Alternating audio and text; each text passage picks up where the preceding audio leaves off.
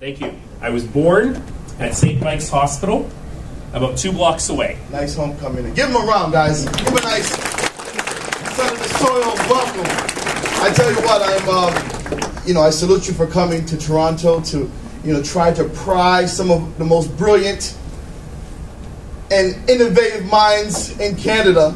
So, if I can just give Toronto a plug here, stay here, please. We need you. I was going to say, I'm taking. I know it's pretty luring. You and my carry-on baggage on the way home. It's pretty luring. Well, I want to say that I have to be selfish with my questions. I happen to be a 2-time mayoral candidate here in the great city of Toronto. I thought I recognized you. Yeah, great to see you, sir.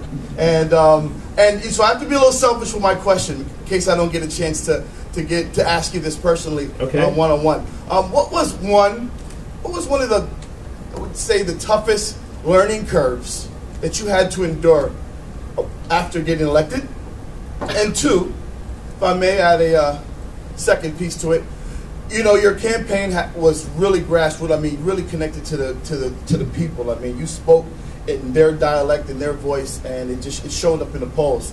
How, after getting the job, were you able to maintain that relationship where you can keep authentic and a genuine interest of the people?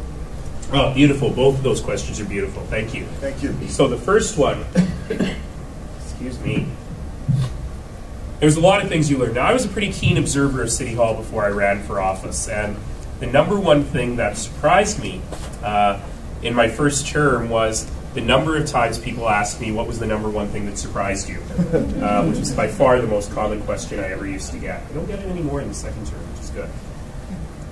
But probably, I always say that the thing that surprised me the most is how little surprised me. That even as an observer from the outside, I felt like I actually had a good idea of what was going on. And sometimes when City Hall made a ridiculous, inexplicable decision, in the back of my head I'd be thinking, well, maybe they had access to information I don't have, or they were thinking it a way that I wasn't thinking. And I learned that sometimes that's true, but by and large, usually they just made a ridiculous, inexplicable, stupid decision, which does happen. So I just realized how late it is. I got to go into lightning round here and answer these last 3 questions real fast.